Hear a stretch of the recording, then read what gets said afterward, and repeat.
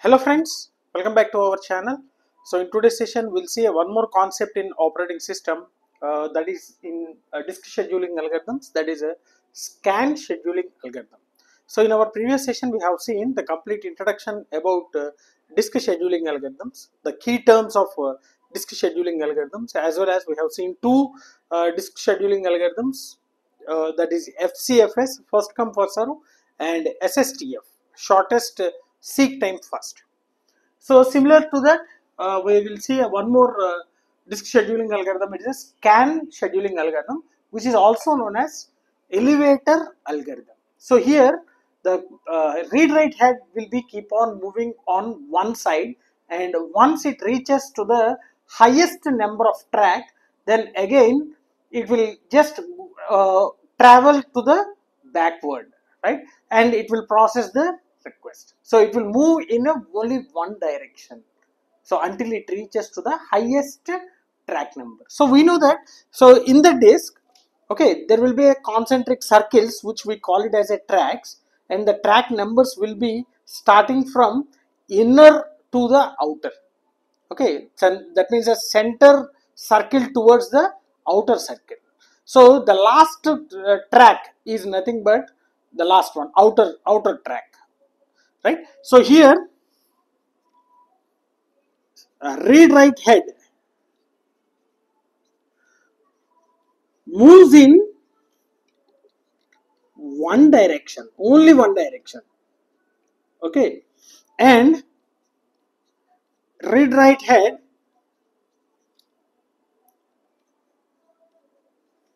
move backward once it reaches to the maximum track number. So in this example we are taking some 0 to 199. So 199 is the last track. So whenever the read write head moves towards this 199, then only the read write head will be again it start from backward to the forward, right? Then read write head processes the request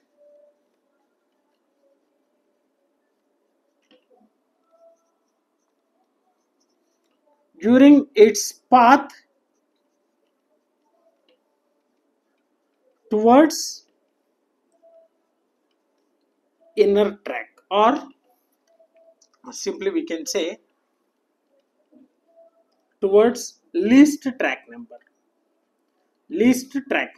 Okay, so once the read write head reaches to 199, it will start moving backward. So during the backward, again it will start processing the request during its path. Okay, now let us take this example. So first current head position is at 100. So I'll start with the 100 itself. So what it means? So it will start in a forward direction until it reaches to the maximum point. So here after 100, what is the next possible request? So 150. So just request 2 will be 150. Request 2 will be 150 and then 160. So it doesn't start with the 55. Okay, now the read write head is at 100. So it will only move forward, right?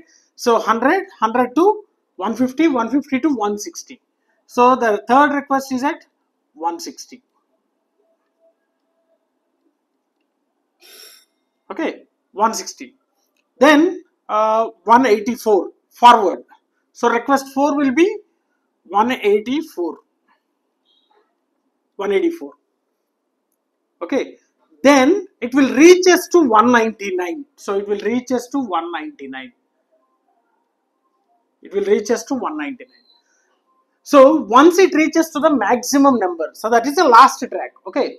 So for example, you can consider this is a cylinder. Oh, sorry, this is a platter. So inside this platter there will be a concentric circles. Okay. So we are saying all these concentric circles are tracks.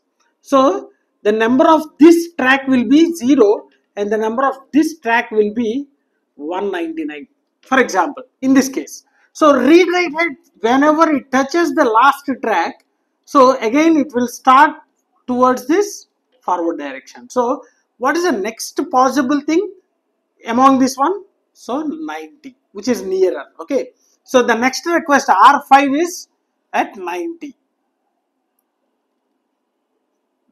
Okay, then after 90, 58. So R6 is at 58. Next 55. R7 will be again 55. Example. Okay, and then it moves towards 39. R8 is at 39.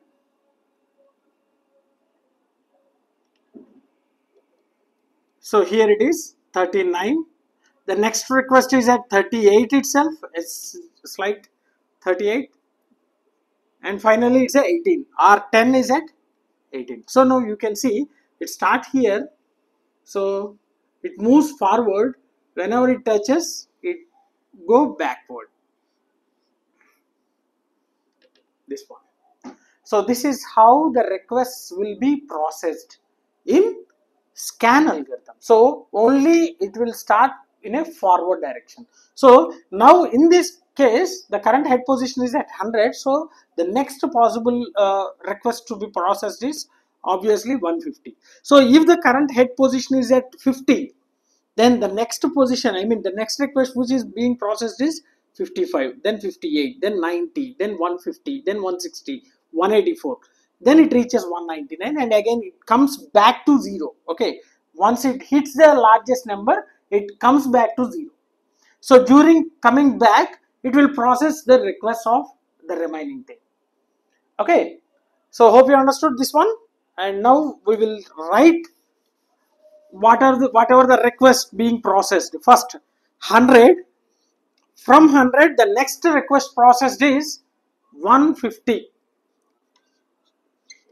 Okay, so the difference is a 50, the seek time. Okay, next 150, from 150 the next one is a 160, which is a 10, and from 160 the next one is 184, so which is a 24. Okay, so 100 to 150, 150 to 160, 160 to 184, and then 184 to 199. So the next one is a 199.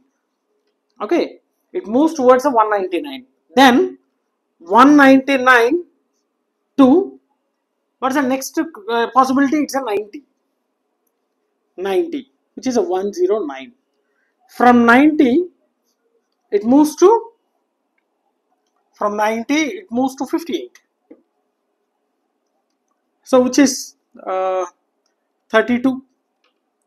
From 58 the next position is, I mean the next request is a 55, which is a 3 seek time, and from 55 the next sequence is at 39, so which is around 16. From 39 the next one is a 38, which is a 1. From 38 the next one is a 18, 38, and the next one is a 18, which is a 20. Okay, now the seek time. What is the seek time? The time taken to move the read write head, okay, to the desired location or desired track. So seek time can be the addition of all these things. Okay, so we can write it as 50 plus 10 plus 24 plus 109 plus 32 plus 3 plus 16 plus 1 plus 20. So which becomes 0, 1, 7, 10, 12, 21, 25. So it will be 5, 2, 2 plus 2, 4, 5, 8, 10, 11, 16. 6, 1, 1 plus 1, it is 2. So you can see the seek time is also less when compared to the FCFS. When compared to the first come first serve, this is less. Okay, and here also there is no starvation. So reordering is there.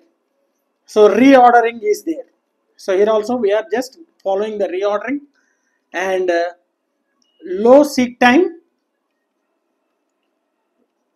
compared to FC FS. Okay, FC FS. So and no starvation. Starvation is very less possibility of having the starvation. Okay. So hope you understood this scan algorithm, which is also called as elevator algorithm. So because we are, the read write head has been moving forward and backward based upon the request. So one thing just remember, it moves in a single direction. Whenever it reaches to the maximum track, it will again start backward towards the zeroth track. So during its traversal, it will process all the requests in that particular path. Okay, so hope you understood, and if you are having any queries regarding this one, feel free to post your doubts in the comment section. Definitely I will try to clarify all your doubts. And if you really enjoyed the session, like my session, share my session with your friends, and don't forget to subscribe to our channel. Thanks for watching. Thank you very much.